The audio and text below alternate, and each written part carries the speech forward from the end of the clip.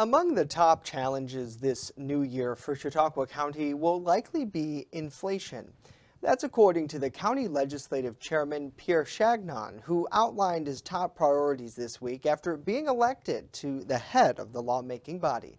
The District 8 Republican has served as chairman since 2019.